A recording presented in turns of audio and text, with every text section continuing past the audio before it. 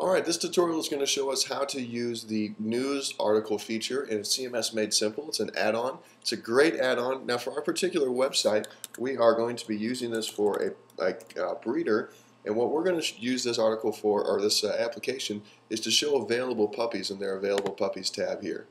So that's the great thing about this, is you don't have to just use it for news articles. You can also use it for other things that you may want to set expiration dates on or whatnot. So we're going to show all these available puppies in a little different format that'll be easier to edit and keep organized. So the first thing we're going to do is go to our login panel and log in. Now this tutorial is assuming that you have already installed the news article application for CMS and it's ready to go. This is not going to show you the installation part. So to begin actually adding articles onto our website, we're going to go under the Content tab and click where it says News. Now the first thing that we're going to have to do is create a different category, because you can actually have multiple different things. Let's say we wanted to have one article type deals where it's showing us available puppies. Well, I can create an available puppies category, and then let's say on another portion of the website I did want to have a news article. Well, I can create another category where I can edit those separately. So we're going to go ahead and add another category for our available puppies.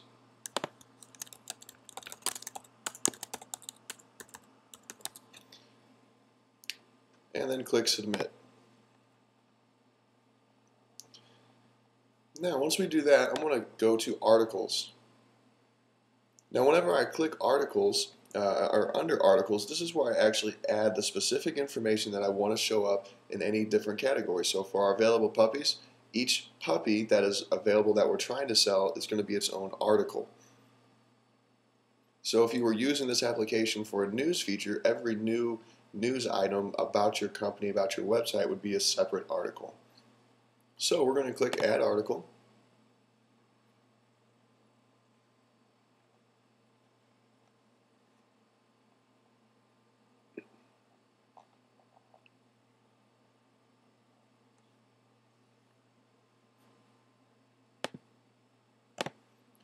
And then once we click Add Article here, now we're going to have all of our information displayed. We've got a lot of stuff to fill out here. Now the title is what's actually going to show up as the title, so we can say that this particular title can be the name of the puppy. So we'll just say puppy's name. We'll actually give this puppy a name. Let's say this is Sally. Now under the category, this is going to determine where this particular article displays. So for example, let's say that we did have this under, we had an available puppies category, which is on one page on the website, and then we had a news category, which is on another. Well, this was going to tell it where to put this article, in the available puppies section or in the news section, etc. So we're going to click on this and go to available puppies.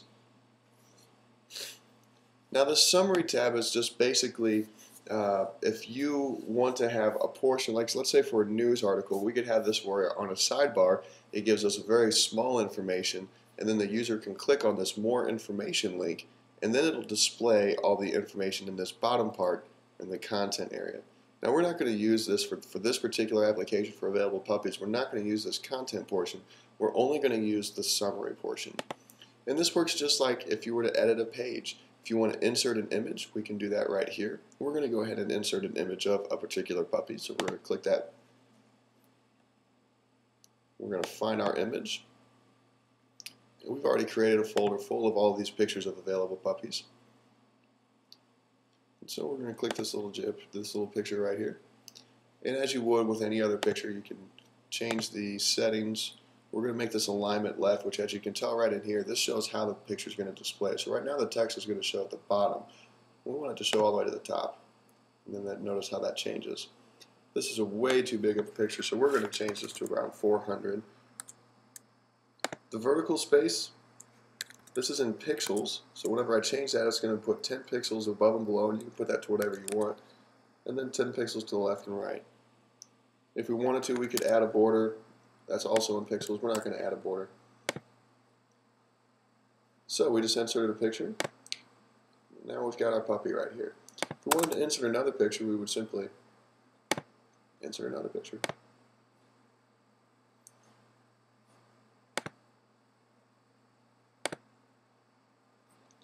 change the information here. 400. Insert. And then we've got another picture right here. It looks like it didn't get the actual size settings, but we're going to delete this picture. So once you get all the pictures inputted that you would like to put in this particular article, you can start typing in the information. We'll say Sally wants a home. We'll just keep it simple for now. Once you put all your content in that you want, you'll scroll down here, and again, this part we're not going to put any information in here. The post date is when this is actually going to post onto your website. The cool thing about this is, let's say that you're using this for a news application, we can use an expiration date. And so what that's going to do is we're going to say we want to start this to show up on our website on October 21st, 2011 at 8 a.m. And then let's say that this particular news article or whatever is going to be over with on April 18th or whatever particular date that you want to choose here. Well, this will automatically take it off your website on the end date, so that way you don't have to go back in and update your content. You can completely forget about it. Now for this application, we're not going to use expiration dates because we want to wait till these puppies are sold before we take them off of our website. So once we got all this information inputted, we hit submit, and we just added a new article. Oh, it's asking us for some content, so I'm just going to put some in there. And we'll click submit.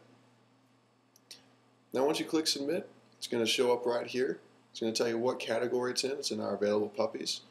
You could create a news article. Right now there's a general article. It's going to tell us when it was posted. The status is if this is online, if this is showing on your website. If this is set, let's say for whatever reason Sally might be sold and we want to take her offline just for now, we can click that button and it's not going to display anymore. We can click it right back up again, and it'll display it once more on our website. If we want to go and change some information about Sally, we can click on this edit button. Well, let's say Sally does get sold, or our news article is now no longer needed. We can click the delete button right here. Some other little bit of information. This is some filters we can show in this particular deal. Let's say that we've got a couple different categories. We can show just our available puppies category. If we just want to see our puppies and not get confused, and that'll change this down here. If we just wanted to see our general, then it's going to just show that. And then how it's sorted, then how many per page we're going to be able to see.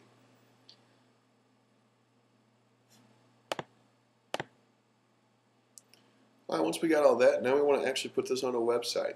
Now, on a specific page. Now, the way that you do that is if we go into Module Help, you'll get the little tag. CMS works off of tags with these applications. Now, this little tag right here where it says News, that's the tag that we're going to put in, that we're going to use to actually put it in our website. So I'm going to go to my page here, Content, Pages. And we'll go into Available Puppies. And then we're just going to simply paste that, and we got the news. Now, if we have multiple categories like we do in our news, we've got available puppies and we've got a general. We need to tell that particular one which category to show. And so to do that, if we go into Module Help, you'll see a whole bunch of other deals right here that we can change the information. And what we're going to use is category. So for example, we're just going to include this in our tag, copy that, go back to our pages, available puppies.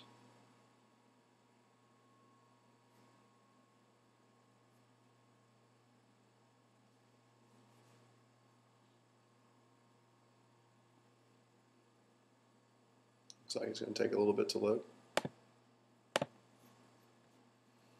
And inside this tag, we're going to include that. We're going to change this to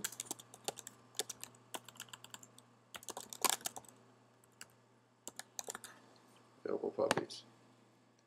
I'm going to apply that, and then I'm going to view it just to make sure that it worked.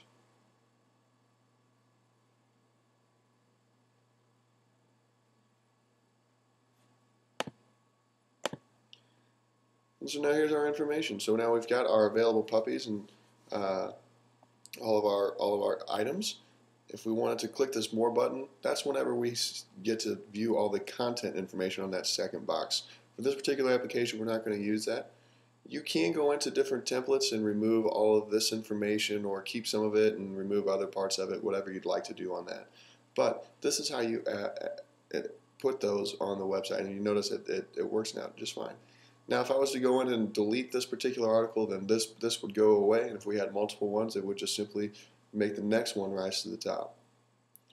So that is how you use news application in CMS Made Simple. If you have any further questions, feel free to shoot an email to us.